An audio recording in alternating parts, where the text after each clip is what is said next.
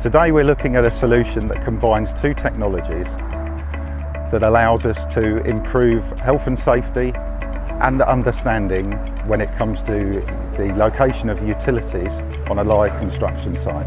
On the site that we're at today, we know we have a gas main and we know we have a power cable. What we're going to do is take the ground penetrating radar and the cable location equipment, and we're going to survey in the 3D positions of those utilities. I've been out surveying the utilities, so with the DS2000 radar and the EasyCat locators, we've traced them with the Xeno for high accuracy, and as we surveyed them in, they're going real time into the office via DX Manager mapping.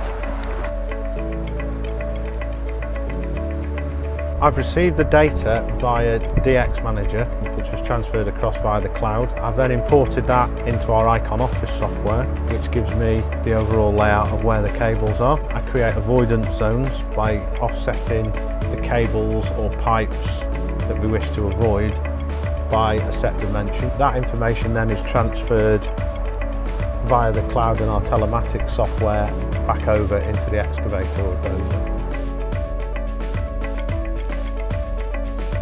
Now we have established the positional data of the services and the possible exclusion zones. This same data can be used with augmented reality software on the Leica Xeno by anyone to understand these in a real-time live view across the site.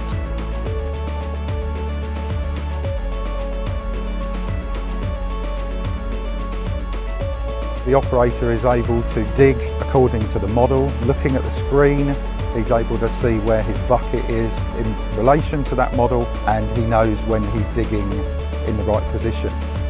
When the bucket enters the no-dig area, an audible alarm sounds and the bar comes up across the top of the screen to tell him that he's now trying to dig in an area where he shouldn't be digging.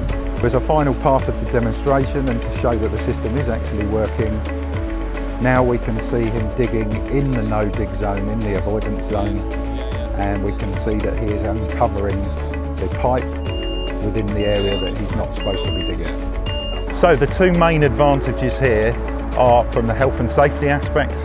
We're looking to avoid more cable strikes by making the machine driver more aware of where he's digging and, more importantly, where not to dig. The second advantage is that we're not constantly having to request a surveyor or an engineer back to the site to remark out where those utilities are, because we have that constant live view within the machine.